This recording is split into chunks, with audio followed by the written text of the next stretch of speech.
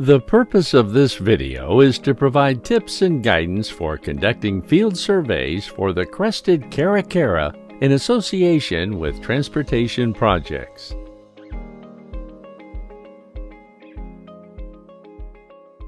The Crested Caracara is a large, long-legged raptor with a distinct black cap that is listed as threatened in Florida by both the U.S. Fish and Wildlife Service and Florida Fish and Wildlife Conservation Commission. Caracara also occurs in the western U.S., however, these populations are not federally listed. In Florida, caracaras are non-migratory, with adults having an average home range of approximately 3,000 acres, corresponding to a radius 1.2 to 1.9 miles surrounding the nest site. Caracara forage their home range, an area that they travel to obtain food, shelter, and mates during nesting and non-nesting seasons.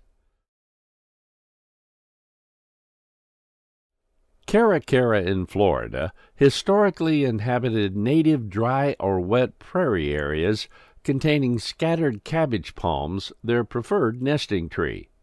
Scattered saw palmetto, slash pine, longleaf pine, scrub oaks, and cypress also occur within these native landscapes.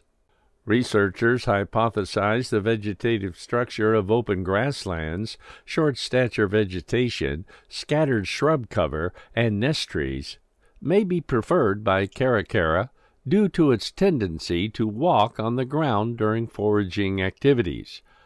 The short vegetation structure may directly facilitate foraging by caracara and provide less cover for predators.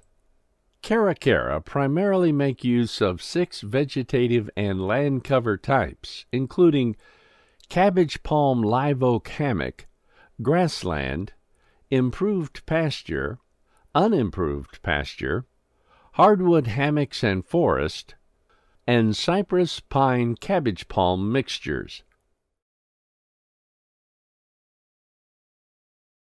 Caracaras are highly opportunistic in their feeding habits, eating roadside carrion and capturing live prey such as insects and other invertebrates, fish, snakes, turtles, birds, frogs, lizards, young alligators, crabs, crayfish, and mammals including rabbits, young opossums, rats, mice, and squirrels.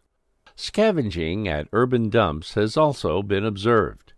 Caracaras also closely follow mowers in pastures, tractors plowing fields, etc., to capitalize on prey that may be exposed. Caracaras frequently make use of agricultural drainage ditches, cattle ponds, roadside ditches, and other shallow water features for feeding. Caracaras are monogamous and are highly territorial. They exhibit fidelity to both their mate and their home range. Breeding typically begins at 3 years of age. Although activity can occur from September through April, the primary breeding season is considered by the U.S. Fish and Wildlife Service to be October through March. The nest usually consists of 2 to 3 eggs, with an incubation period of 32 days. The nestling period covers approximately 7 to 8 weeks, and the post-fledgling dependency period is approximately 8 weeks. Offspring departure from their birth home range occurs around 11 to 45 weeks post-fledgling. In southwest Florida, several juvenile gathering areas have been documented. These areas consist of expanses of improved pasture and citrus groves that are frequented by large populations of subadult and non-breeding caracaras. Please note that FDOT has a KML file on their Protected Species and Habitat page that depicts the locations of documented juvenile gathering areas. If a project is located within the designated U.S. Fish and Wildlife Service consultation area and suitable foraging or nesting habitat has been identified, It should be assumed that the area is occupied by Caracara and that the proposed activities may affect them. In order to determine the appropriate effect determination, surveys must occur using their designated survey protocol and guidelines. The USFWS has a 300-meter primary zone and 1,500-meter secondary zone in their survey guidelines. At this point in the process, a preliminary field assessment may be necessary to establish survey stations. Before conducting this field assessment, it is recommended that you print out high-quality aerial imagery that depicts the project corridor with a 300 and 1,500-meter buffer. For transportation projects, it is prudent to make sure that all trees within 300 meters of the proposed project area are not active Caracara nest trees. Therefore, all potential nest trees within 300 meters should be marked on your aerial maps during this preliminary field review.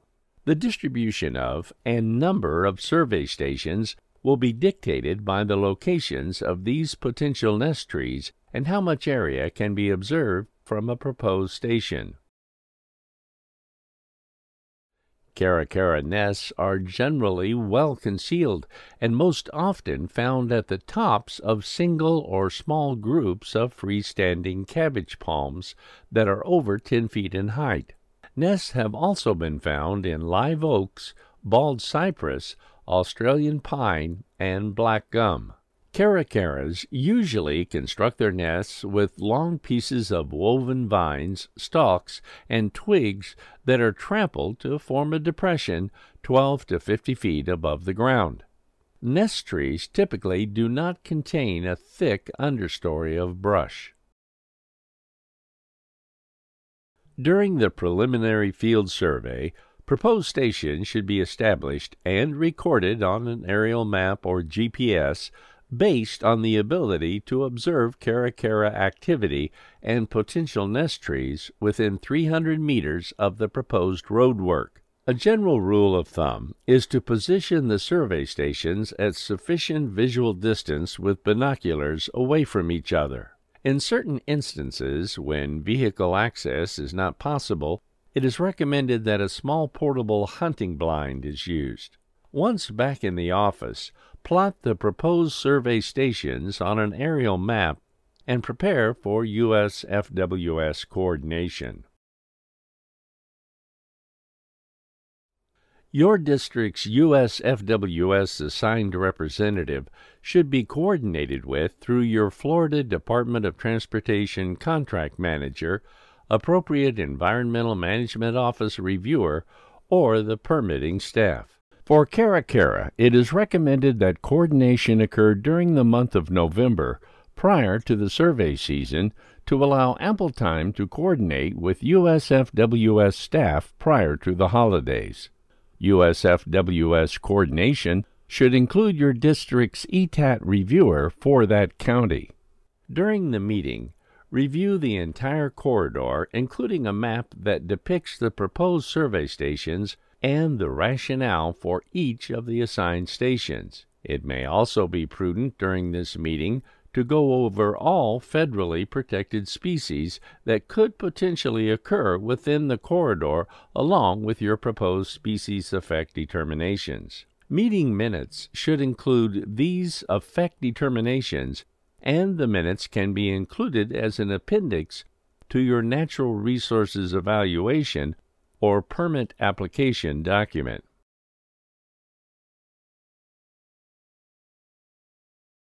The USFWS Caracara Protocol dictates that surveys are comprised of 9 events starting in early January and occurring every 2 weeks until the end of April. Surveys should start on a date that will ensure that the first event of each station occurs before January 11th. Surveys should begin approximately 30 minutes before sunrise and conclude at 10 a.m. From a safe position, a surveyor should be able to see both sides of the roadway in order to pick up Caracara activity. If a station is overlooking a potential nest tree, It is recommended that attention is on the tree for the first hour of sunrise to potentially identify Caracara activity in or around the nest tree. During the survey, note all birds observed, especially birds that could potentially interact with the Caracara, including bald eagles, vultures, and other types of raptors. All of these species would invoke a behavioral response from Caracara if in close proximity to a nest site. Also, caracaras are frequently observed consuming carrion alongside with vultures, so the presence of vultures could indicate carrion and potentially Caracara is in the vicinity.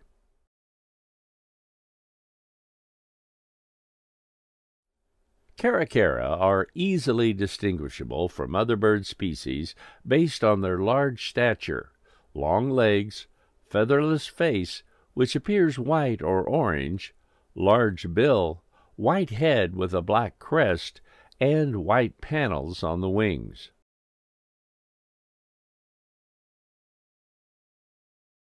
Adult Caracara have dark brownish-black on the crown, wings, back, and lower abdomen. The breast and upper back are whitish, heavily barred with black. The tail is white with narrow dark crossbars and a broad dark terminal band. Prominent white patches are visible near the tips of the wings in flight, which makes it very conspicuous in flight and can be recognized at a long distance.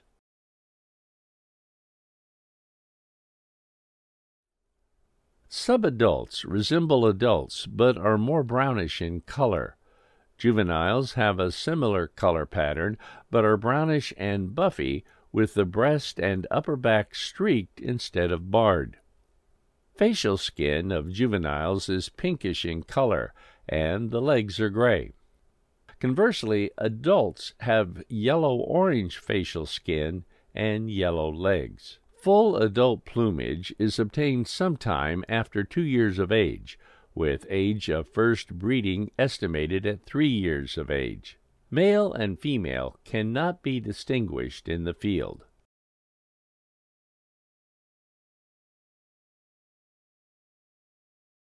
If Caracara are observed flying parallel to the road, the surveyor should make note of direction on map and, if possible, follow the bird to determine the location that the bird veers off the roadway. The location and direction can often indicate the location of the nest site. The location where the bird veers off the corridor can be used as a modified survey station for the remainder of the survey event. The idea is to document the location that the bird is coming back to the roadway in order to identify potential nest locations to focus on during subsequent survey events. All Caracara observations should be logged onto the U.S. FWS Caracara datasheet and corresponding aerial, indicating times, flight direction, and flight destination.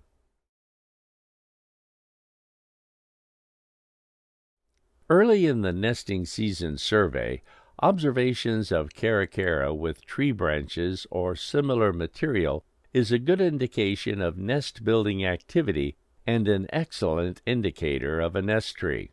Caracaras construct new nests each nesting season, often in the same tree as the previous year. Both males and females participate in nest building. Later in the season, Caracara can be observed with food in their mouths heading to a presumed nest site. Note that observation of a Caracara in a cabbage palm does not necessarily indicate a nest site. There have been multiple instances where a pair of Caracara knew a person was watching, so they did not go into their nest tree, rather other cabbage palms. A confirmed nest tree will include observations of Caracara, one or both, flying into the nest tree with nest material or food. In addition, observations of young in the nest tree or fledgling would also serve as nest confirmation. As previously indicated, Nest sites can be rather inconspicuous and, in some cases, hard to tell from cabbage palm vegetative debris. The USFWS requires the surveys be completed even when a nest site has been identified in order to document whether the nest season resulted in successful fledglings.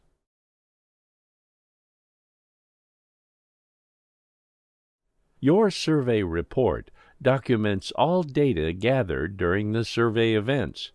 At a minimum, the report should include the service coordination with meeting minutes, survey locations and times, date, survey staff, and results.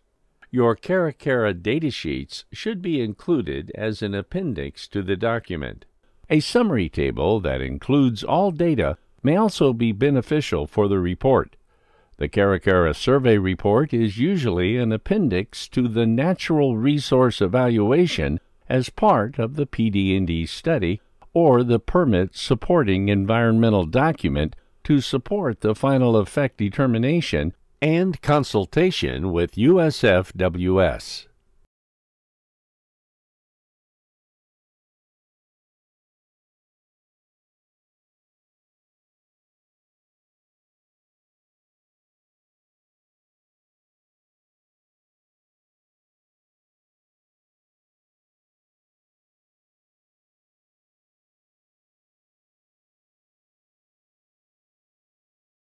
If Caracara are routinely observed along the corridor, but no potential nest site have been identified, you will have to provide evidence based on your survey data that the Caracara is using the corridor for foraging, but the nest site is outside the study area. Datasheets with corresponding aerial maps will largely provide the evidence needed, but it is recommended that you include a discussion section that summarizes the data and explains your assumptions of where nesting is occurring. Caracara surveys are typically valid for a period of 2 years. Therefore, the timing of your survey should consider the time frames of the submittal document. Often, a survey is carried out during the PD&D study with a follow-up survey during the final design. Coordination with the USFWS is recommended in advance of all surveys, and consideration of how the project corridor may have changed over time is necessary. This concludes our video of the Caracara survey process in support of transportation projects in Florida. Major deviations of this guidance should be vetted with your district's environmental management office, permitting staff, and your regional U.S. Fish and Wildlife Service representative for concurrence.